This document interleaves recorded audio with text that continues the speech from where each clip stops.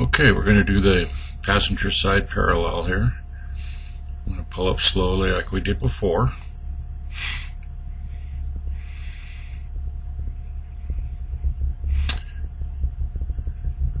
And then when we get up here a little further, we're going to look for this line of cones to be somewhere between the trailer turn signals on the bottom and the trailer axle.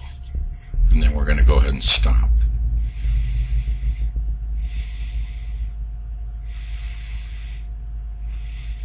It doesn't have to be perfect, it has to be somewhere along there. And we'll go ahead and stop, and then we're not quite there yet, so we're going to go a little further than here. As you can see, we're going to pull a little more forward, and then we're going to turn hard to the right. Okay. And then we're going to see the back. From this view, we've got a cone back here and a cone here. When we can see this second one right here, that's when we're going to stop and turn back the other way, and I'll show you what I mean here.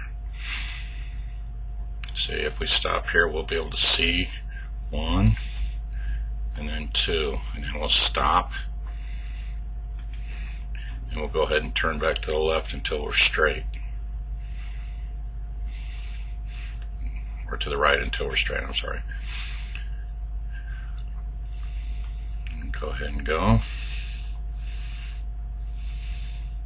And if we have to make a little adjustment like that, that's just fine, because we get straight.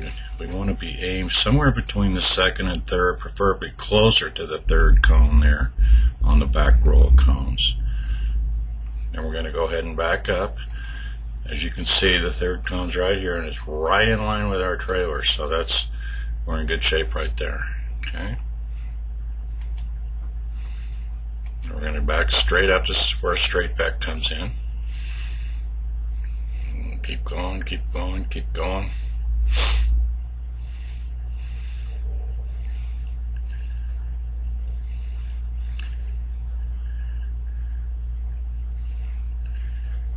As you can see, the side of the trailer is aimed at this third cone. Between the second and third is just fine. We're going to wait till the trailer gets on this back line right here, and then we're going to go ahead and stop and turn our wheels. So we'll look at that, and it doesn't have to be perfect, but somewhere close. And as you can see, we're just starting to get on it. We'll go back just a little further. There we go. As you can see, the rear trailer tire is on this line here. Okay. Now we're going to go ahead and it's also for a reference point, is the front cones are in front of the trailer, and that's another reference cone that you can use if you'd like. And we're going to go ahead and turn our wheels hard to the right and come on back. And it'll kind of start turning our trailer in to the box that we're trying to get into. Okay.